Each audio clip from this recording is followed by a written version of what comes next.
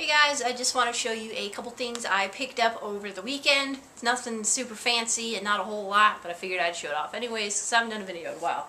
So first, we'll start off. We got Final Fantasy Mystic Quest for Super Nintendo.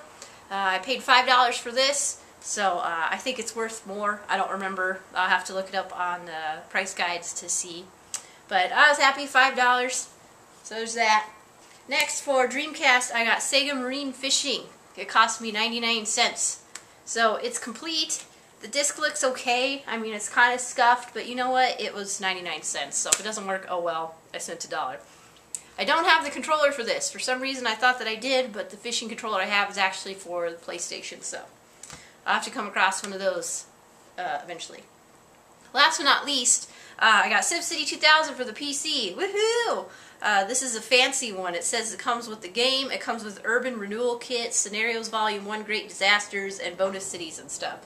So, I was actually just talking about this with one of my coworkers on Friday, saying that I really wanted this game, and I knew I was going to find it at a thrift store sometime, and lo and behold, I find it for $1. So, can't complain about that.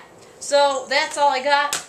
Just those 3 games. So, nothing horribly fancy. I spent $7 on 3 games, so I'm okay with that. I haven't had the opportunity to do a lot of thrifting, and even when I haven't had much luck, so I'm just happy I found the few things that I got.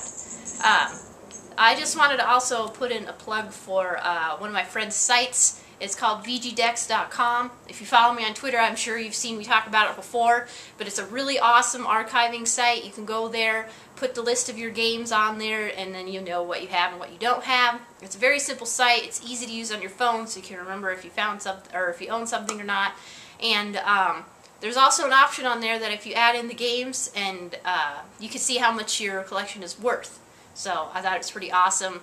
I know that I have 600 and some odd games, and it's worth, I don't even know how much it's worth. It's worth X amount of dollars. So please check it out. I will put a link in the URL, vgdex.com. Go, register, it's free, add your games, and it's awesome. Anyways, that's it. Hopefully I'll talk to you guys again soon. Goodbye!